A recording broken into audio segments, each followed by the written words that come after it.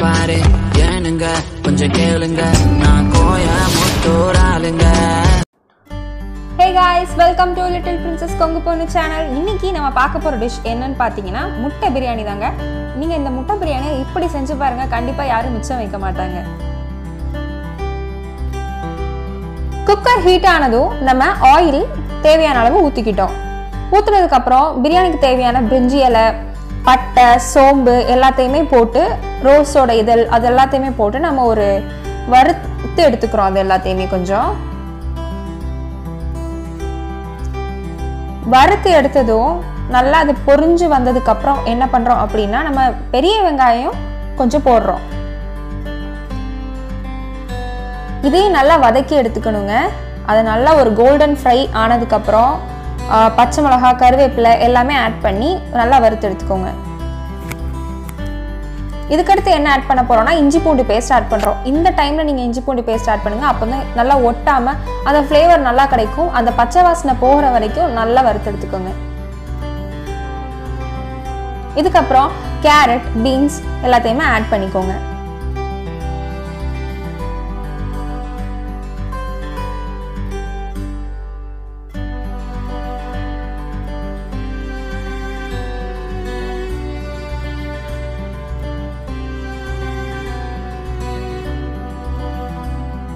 Add பண்ணியாச்சு. நம்ம எல்லாத்தையுமே வந்துட்டு நல்லா மிக்ஸ் பண்ணி விட்டுக்கலாம். நல்லா மிக்ஸ் பண்ணி விட்டதும் இந்த டைம்ல தக்காளியை ஆட் பண்ணிக்கோங்க.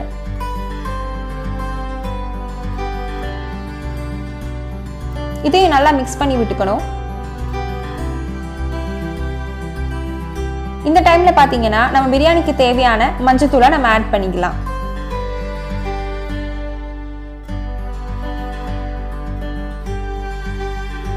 இதையும் நல்லா மிக்ஸ் பண்ணி விட்டுக்கணும். இதுக்கப்புறம் என்ன பண்ண போறோம்னா பிரியாணிக்கு தேவையான ஃபுல் அளவு உப்பையும் நம்ம இதில் ஆட் பண்ணிக்க போறோம்.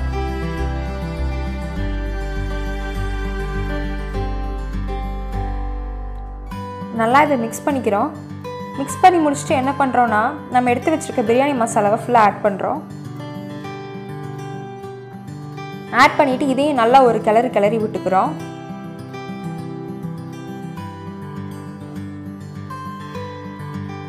இதுக்கப்புறம் என்ன பண்ணுறோம் அப்படின்னா நம்ம எடுத்து வச்சுருக்க மல்லித்தலை, புதினா இலை எல்லாத்தையுமே மொத்தமாக ஆட் பண்ணுறோம். ஆட் பண்ணிவிட்டு நல்லா ஒரு கிளறி விட்டுக்கிறோம்.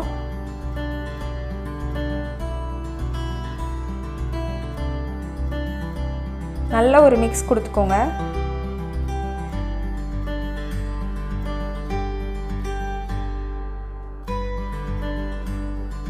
இப்போது அரிசி ஆட் பண்ண போகிறோம். அரிசியை வந்துட்டு என்ன பண்ணுறீங்க அப்படின்னா ரொம்ப நேரம் ஊற வைக்க வேணாம். ஜஸ்ட் ஒரு 5 நிமிஷம் ஊற வச்சுட்டு வாஷ் பண்ணி எடுத்து போட்டுடுங்க. இல்லாட்டி குழஞ்சிடும் ரொம்ப நேரம் ஊற வச்சிங்கன்னா.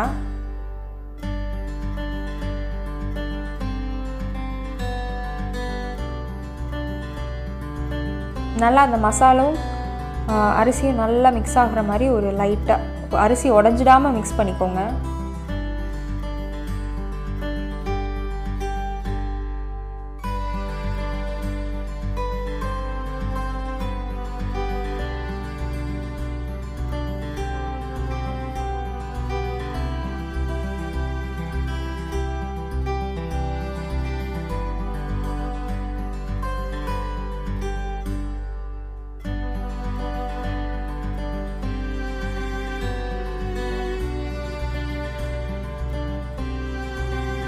நல்ல ஒரு மிக்ஸ் கொடுத்தாச்சு. இப்போ தேவையான அளவு தண்ணி ஊற்றிக்கிறோம்.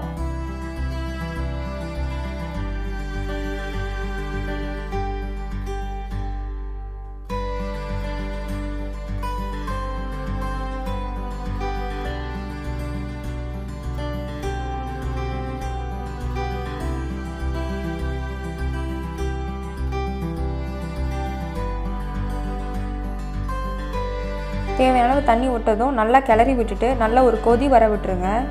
பாருங்கள் கொதிச்சு வந்துருச்சு. இப்படி தான் எல்லா இலை, பட்டை எல்லாமே மேலே வந்து மிதக்கும். இந்த டைமில் என்ன பண்ணுறீங்க அப்படின்னா கர்ட் தான் 2 ஸ்பூன் ஊற்றிக்கோங்க. கர்ட் யூஸ் பண்ணிங்கன்னா நீங்கள் ஒரு ஹாஃப் லெமன் பிழிஞ்சு விட்டால் போதும். இல்லாட்டி ஒரு ஃபுல் லெமன் பிழிஞ்சு விட வேண்டியது இருக்கும். நாங்கள் அப்படி தான் விட்டுருக்கோம். அப்புறம் கொஞ்சம் நெய் உருக்கி ஊற்றிக்கோங்க. இதையும் நல்லா மிக்ஸ் பண்ணிக்கோங்க.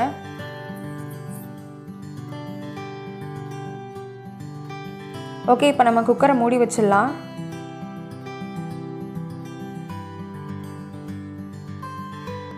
ஜஸ்ட் 2 விசில் வச்சா போதும். முட்டை மசாலா இப்போ ரெடி பண்ண போகிறோம். இந்த முட்டை மசாலா தான் நம்ம தம் போட போகிறோம் பிரியாணி கூட. இதில் என்ன பண்ணுறோம் அப்படின்னா, சோம்பும் தேங்காவும் போட்டு ஒரு அரைச்சி வச்சுட்டு கூடவே மஞ்சத்தூள், உப்பு எல்லாத்தையுமே ஆட் பண்ணிக்கிறோம். இதுக்கப்புறம் கொஞ்சம் கரம் மசாலா, தனியாத்தூள், அதுக்கப்புறம் கொஞ்சம் மிளகாத்தூள் மொத்தமாக ஆட் பண்ணி நல்லா ஒரு மிக்ஸ் கொடுத்துக்கிறோம். அந்த மசாலா அந்த தேங்காவோட எல்லாமே செஞ்சு அந்த முட்டையில் ஒரு 4 கீரல் போட்டுக்கோங்க. அந்த கீரலுக்குள்ளெல்லாம் நல்லா படுற மாதிரி மிக்ஸ் பண்ணி விட்டுக்கோங்க.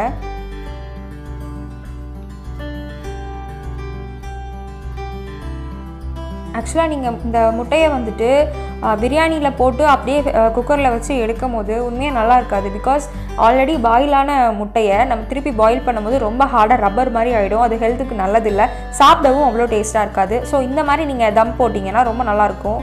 இப்போ என்ன பண்ணுறோன்னா, நம்ம ஒரு பாத்திரம் காய வச்சு எண்ணெய் ஊற்றிக்கிட்டோம். இதில் கொஞ்சம் சோம்பு ஆட் பண்ணிக்கிறோம். சோம்பு நல்லா பொரிஞ்சு வந்ததும் வெங்காயம் ஆட் பண்ணிக்கிறோம்.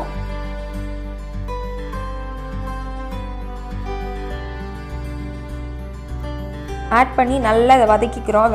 பச்சை மிளகா, கருவேப்பிலை எல்லாத்தையுமே போட்டு நல்ல ஒரு வதக்கிக்கிறோம். அந்த வெங்காயம் நல்லா வெந்து ஒரு கோல்டன் ப்ரௌன் ஆகிற மாதிரி நல்லா வதக்கிக்கிறோம்.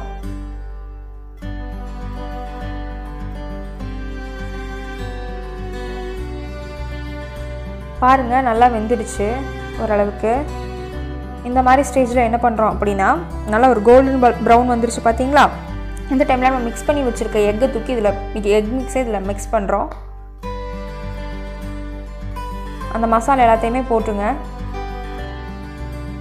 அந்த எக் வந்துட்டு உதிர்ந்து வந்துடாமல் பிஞ்சிடாத மாதிரி லைட்டாக அந்த ஒரு கிளறி விட்டுக்கோங்க. கிளறி விட்டு சிம்லையே வச்சு நல்லா வேக வச்சுக்கோங்க. நல்லா மைண்டில் வச்சுக்கோங்க, அந்த முட்டையை ரொம்ப ஹார்ட் பண்ண வேண்டாம். மேலும் மேலும் ஹீட் பண்ணி அது நல்லா இருக்காது. இந்த மசாலாவை நல்ல அந்த மசாலாலாம் வெந்து வர அளவுக்கு லைட்டாக மிக்ஸ் பண்ணி சிம்லேயே வச்சு ஒரு மிக்ஸ் பண்ணிவிடுங்க. முட்டையும் பிஞ்சிட வேண்டாம்.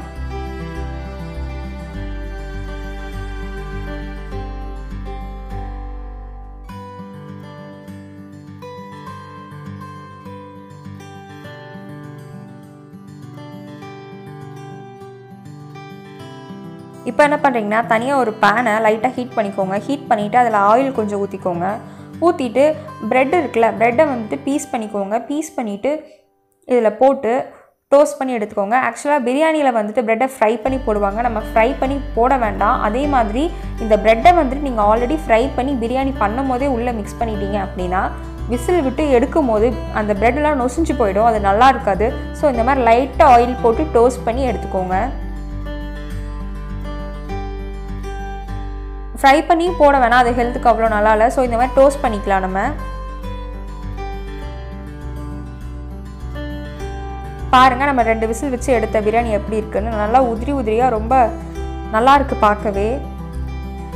நம்ம டோஸ்ட் பண்ணி வச்ச ஃப்ரை பண்ணி வச்ச ப்ரெட்டும் ரெடி ஆகிடுச்சு, முட்டை மசாலும் ரெடியாக இருக்குது, நம்ம பிரியாணியும் ரெடி ஆகிடுச்சு. இப்போ நம்ம தம் போட போகிறோம். இதான் அந்த பாத்திரம். இந்த பாத்திரத்தை எடுத்து என்ன பண்ணுறீங்க அப்படின்னா, லைட்டாக ஒரு ஹீட் பண்ணிக்கோங்க. இந்த பாத்திரத்தை தம் போடுறதுக்கு முன்னாடி லைட் ஹீட் போதும். பிகாஸ் நம்ம எக்கு வந்துட்டு தம் போடுறதுனால லைட் ஹீட் போதும். இதுக்கப்புறம் என்ன பண்ணுறோம் அப்படின்னா, பிரியாணி ஆட் பண்ணிக்கிறோம்.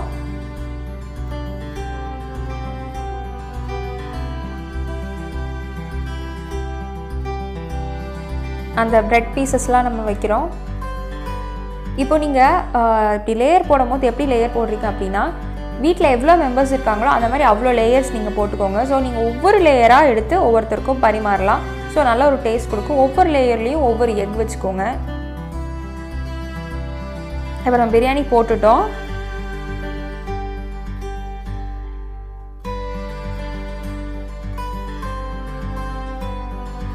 இப்போது அந்த முட்டை மசாலா, அந்த வெங்காயம் மசாலோட கொஞ்சம் எடுத்து வைக்கிறோம். பிரெட் கொஞ்சம் ஆட் பண்ணுறோம்.